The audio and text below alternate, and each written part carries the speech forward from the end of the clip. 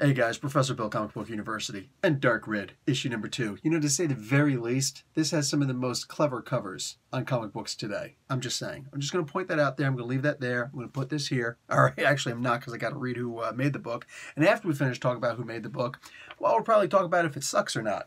I mean, it is a vampire story, so it sucking could actually be a good thing. Let's get to that in a minute. Flyover States is the name of this issue. Tim Seeley is the co-creator and writer. The other co-creator and artist is Corin Howell. Mark Englert is the colorist, and Marshall Dillon, just Dillon, is the letterer and the logo designer. You can tell that I do these one take, right? The cover is done by Aaron Campbell. And this is Aftershock Comics. So Chip is hanging out with this girl, this blondie, and she's like, hi, and they start having a conversation. It practically goes nowhere. That's okay. That's okay. I'm sure this stuff that's going to lead to more stuff in the future. At the end of the day, though, she's just there to deliver him to her boss, basically. And her boss is there trying to make a deal with him. And this deal is extremely interesting. You have to remember from the previous issue, Chip is indeed a racist. All right? That being said, can it get too bad for your average racist? Is there a limit to someone's racism to the point where they realize, wait a second, this is racist? Because there's a lot of racists out there who are going to be like, I'm not racist. I just think that you know, these color people should go over there, and my color people should be over here, and we should divide it with a set of railroad tracks. That's all. I mean, like, you know, is that racist? Yes, it's racist. But there are people who don't understand that, and yeah, that's pretty much Chip. Chip doesn't get it, all right?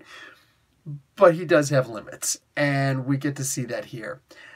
If nothing else, I could say this is probably one of the, well, besides the idea the covers are really fun.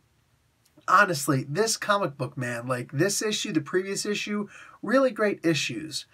When you finish reading this comic book and you see what the next issue is going to be about, I think that we're delving into the territory of becoming from a good comic to a good story. If you're not entirely familiar with what I mean by that, because you're like, you know, fairly new to comics, or you don't understand my thought analysis on comics, you'll understand. Read the comic book. Buy the comic book. All right? In fact, you know what?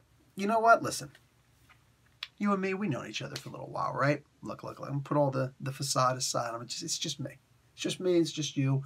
Ain't nobody else watching. This is a private video. You found the link somehow. And I'm just talking to you directly, okay? Check this out. This comic book right here, this is what you're going to do. This Wednesday, you're going to go to the comic book store. Maybe you're going to have to miss it because you know what? Upcoming this Saturday, free comic book day. That's right. Free comic book day. So you got to go to the comic book store anyway, right? Got to get that first dibs. You're going to walk into the comic book store, and while you're getting your free comics or whatever, you're going to be like, hey, listen, boss, you know, to somebody in charge of the comic book store, listen, got any more issues? That Dark Red, issue 1, issue 2? What do you have for me? What do you have for me? I'm going to say there's about a 50-50 chance that you will find that comic book there.